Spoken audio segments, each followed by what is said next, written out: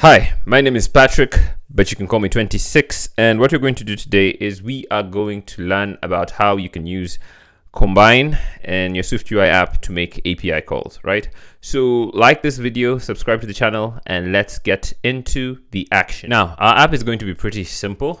What we're going to do is we are going to use the Rick and Morty API. And for now, since it's just for illustrative purposes, we're just going to get the API that lists the various characters, and we're going to create this list of the characters from Rick and Morty, right? So that's what we're going to do. Okay, so for the particular API, we're going to go to the documentation, and we're interested in the REST endpoint, and we want the characters, right? So you're going to get the base URL is going to be Rick and Morty app /API. Then you're going to get characters, right? So if you get that and you get the base URL plus the endpoint that you're currently interested in, which is in our case we want the Rick and Morty API character. If you take that, put it in your browser, what you're going to get is going to be this object, right? Now this particular object is going to be pretty difficult to read. And what we could do is we could come here, get all of it. Make sure you get all of it, right? Okay, it can be a bit, okay, just hit Command A, copy it like so. Come to this website called JSON Formatter. Now JSON Formatter will allow you to see the data a bit better. So you could come here, get rid of this, paste it here, right? And then we are going to say format JSON like so. And now when you hit format JSON, you're going to get this the results in this format, which is going to be a bit better for you to read, easier for you to read because it's a bit more structured. So what we have is we have this outer object, right? It's JSON, so the O in JSON stands for object. So we have this particular object, and in it we have a couple of results. We have the info, which contains more information about the results, which itself is an object, right? But we're not interested in that. What we're particularly interested in is this array that is called results right here, right? So this array has within it an array of various characters, right? So we have the first one called Rick Sanchez, his status, his species, his type, his gender, where he lives, okay, his origin, where he's from rather, his location, his image, which we are going to use, the episodes he appears in, the URL, I'm guessing, which is a URL to this, and then when it was created, right?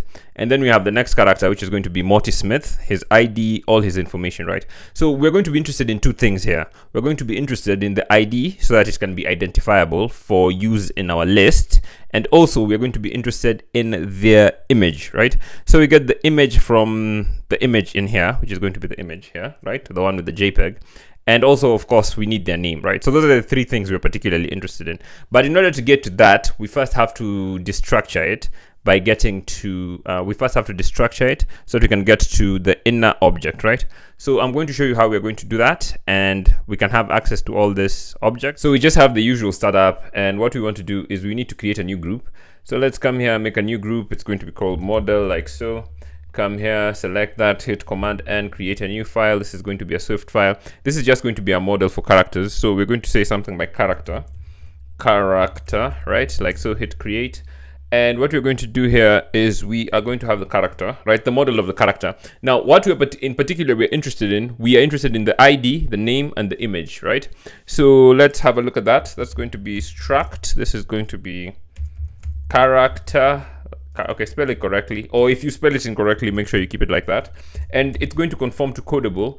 And what that means is if you put codable, it means it can be decoded and encoded into JSON, right? So we put codable, although you strictly don't need to do codable, you could just use decodable, right? Because you're not going to be encoding it into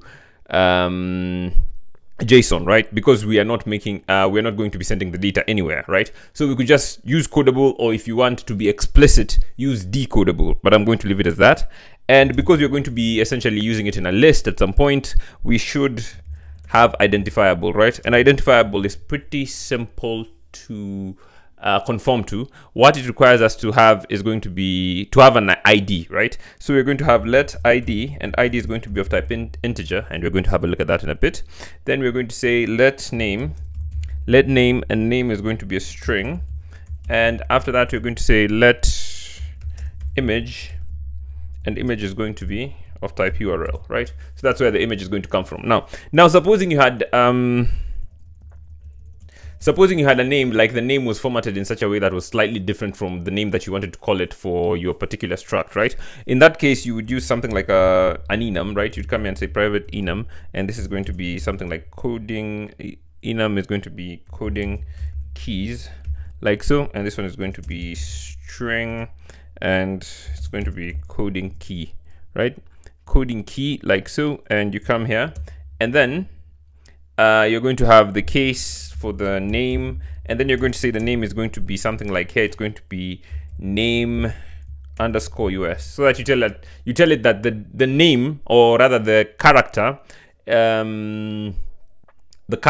here does not exactly look like the properties of the character here do not exactly look like the properties in the JSON, right? But since in our case all the names conform, all the properties conform to what is used in the JSON, we don't have to use the coding keys. So this is something that you should have at the back of your mind. Let's do it. Now, the next thing we need to do is, if we come here and look at this object, you will notice that the object is made up of, the results is made up of an array of the particular characters, right? So when we actually fetch the data, it's going to come as this object. But what we are really interested in is going to be the array and the results. So let's deal with that. So how we deal with that is, let's come back here. Let's come here and say something like struct, and this is going to be character response, like so, and say codable, like so, and then we're going to say let results let's come here and say character, like so, right? So we're going to have that, then we're going to have our results, and then it's going to be character. So basically that's how we're going to get the data, and we're going to fetch it. It's going to be like that. And now what we need to do is we need to figure out the networking functionality that we're going to have, right? So we come here and we create a new group, and this is going to be, we need a new group first, right? So we come here and we say new group, like so. And new group is going to be called services. Although this is a small app, so you might not want to put it in a new group, but we could do that. It's going to be a new Swift file. Come here, do that, and this is going to be called networking service, like so. Hit that, come here, and then we're going to have this data here. What we're going to do next is we're going to import, and what do we want to import? Okay, spell it correctly. Import combine, right? We need combine. That's what we're going to use, right? Now, one thing we're going to do is just for ease, we're going to use the observable network to keep track of the characters that are fetched, right? You could do this without using observable, but I'm just going to do it with observable. But the API is going to be fetched using combine, right? So we come here and we say at observable, and then we say class. The class in question is going to be networking service, or whatever we call it, right? And we come here, and what we would like to do is we need an array of characters, right? And observable just stops us from having to use publish, right? It saves us on the number of keystrokes we might have to make, right? Now characters is going to be an array, and it's going to be filled. What's it going to be filled with? Character, right? And it's going to start off, it's going to be empty. So we do that, and then afterwards we're going to have a function.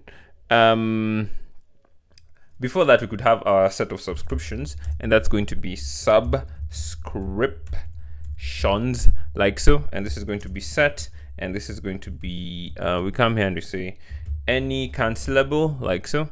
Come here, do that. That's going to be this.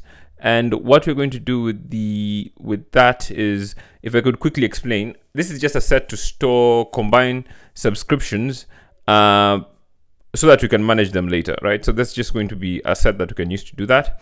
And the next thing would be to create the function that is going to do all this, right? That's going to be called func. It's going to be called fetch characters, or you could give it whatever name you want, right? That's going to be fetch characters, like so. Come here. And what do we want? We want the URL. So we say, first you're going to say God let URL, and this is just going to be URL, like so, URL, and it needs a string. So what's a string? Like so. The string can be gotten from, we could go back and let's see, it's actually this, just character, right? So we could copy this. Let's just copy this, drop the page and whatnot, or just get it from the API, or you could actually copy it from here, right? So what we need is going to be Rick and Morty API slash character, right? That's all we need for our string. And we say that, and then we say else, we're going to return, right? So that's going to be returned like so. Then you're going to call the URL session like so. And we're going to say shared, and we say data task publisher, right? That's the one we want for combine. And that's going to be for, it needs a URL, and luckily we have one here, right? And now the first thing we're going to do is we're going to map the data, map like so. Map, and what we want to map, we could say with the key path, we could say this is going to be 0.data. What this is going to do is just going to unwrap the data from the response, right? And after we do that, it's complaining that the result is not used. We could come here and say dot decode, decode like so, and this is going to be the type we want to decode from is going to be character response dot self, and the decoder, we're just going to use the JSON decoder, right? JSON decoder like so. We say come here, say receive on, that's going to be dispatch queue, spell it correctly, dispatch queue dot main. That's going to be receiving it on the, we switch to the main thread to receive it, right? And then you're going to call sync like so, and we hit enter here. And what we could do here is just switch this to call it something like completion in this closure in. And what we could do here is we're going to have a switch statement, and we say switch like so, and we're going to have a switch, and it's going to be on the completion like so. And we're going to have the case where it's going to be dot failure. If there's any failure, we're just going to come here and we say let get that, we say let error like so. And for now, what you're going to do is just print it, right? Let's come here and we say print like so, and this is just going to be the error. We say error the localized description. We're not going to do much with it, right? And there's another case we're needing. The other case we could fix, and that's going to be case finished, right? And here we're just going to again not do anything meaningful, but just print. If it works out, print data fetched, right? Come here, say data fetched, right? So that will mean that the data has been fetched successfully when it finishes. And the receive value is going to be decoded data. Come here, say decoded data in like so. And here we're just going to say self dot characters. That's going to be the characters that we created up here, and that's going to be gotten from, we say decoded data dot results. So we get the array that we receive of results, and we put them into this array of characters, right? And we need somewhere to store them in, right? So after that, what we are going to have is going to be let's see, we're going to come here and we say dot store in, and that's going to be our subscription set, right? So we store them in our subscription set, and that's going to be all we need for, in particular, for our networking service. So that is, if I'm not wrong, I believe the heavy work done.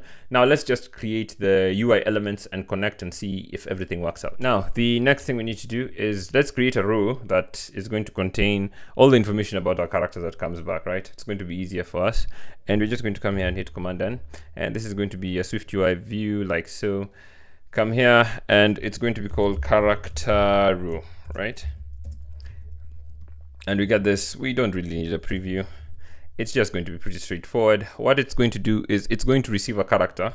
So we come here and we say var character, and the character is going to be of type character like so. And what it's going to have here is it's going to have a H stack where they sit, the name and the image sit side by side. So we're going to come here and say async image, and the URL can be gotten from the character. So we say character.image like so, and we come here and we say, what's this going to be? It's going to be the image in like so, and we're just going to come here and we say image, and we come here and we say dot resizable. Okay, why does it go image.image? We just need resizable like so, right? So we want resizable, and then we want the clip shape. Come here, say clip shape. These are just cosmetic stuff. It's nothing important. Rounded rectangle with the corner radius. And what's the corner radius? is going to be corner radius and style, right? That's going to be 25 like so. This is going to be dot continuous, right? Dot continuous, and we need a frame for it. That's going to be dot frame like so. That's going to be the width like so. It's going to be 100 by a height of 100, right? And then we're going to come here and we say we need a placeholder, right? And the placeholder is just going to be a progress view, right? So just keep the spinning circle while it's not yet there. And while you're there, but still within the H stack, we need the name. And where do we get the name? We can get that from the text, and this is just going to be from the character dot name, right? It has a name like so, right? So that's going to be our row that we're going to use, and this is pretty standard and straightforward. And now the next thing we need to do is on the view that is called, we need to use this particular row, and so that we reduce the amount of code we write on that particular section. Now the next thing we need to do is we need to come to the content view, and in the content view, what we want to do here is we're just going to get the networking service. So we just say var, let's call it VM, and this is going to be networking service, right? So we have that, and we could come here, ditch the padding, get rid of this, and in our VStack we just want to have a list, and in the list in particular we're going to get the characters from VM dot characters like so, and then we're going to come here, and in this closure we're going to say character in like so, and then we're going to pass in the character row. So we say character row, it requires a character, and what do you know, we have a character right there, and we want to call this on appearance of the VStack. So we come here and we say dot on appear like so, and in this closure what we're going to do is we're just going to say VM dot fetch characters, right? And if we're lucky, we should see it here, right? So we actually get this running like so, and if we want to see it in particular, we could just run this and see it on a device, right? So let's just do that, but it actually works, right? So we get this and we actually see it on the device, and it takes a bit of time to get some of them, and it looks like antenna rec doesn't have a photo, but these others take a bit of time, right? Now that's how you would actually fetch data with Combine, right? You just call you create the set of cancellables, put that there, call use subscribers, and get the sync to receive them on, and then finally just fetch the data and connect it to your view, right? It's pretty straightforward. Yeah, so thank you for watching. Like the video, subscribe to the channel, and I'll see you in the next one.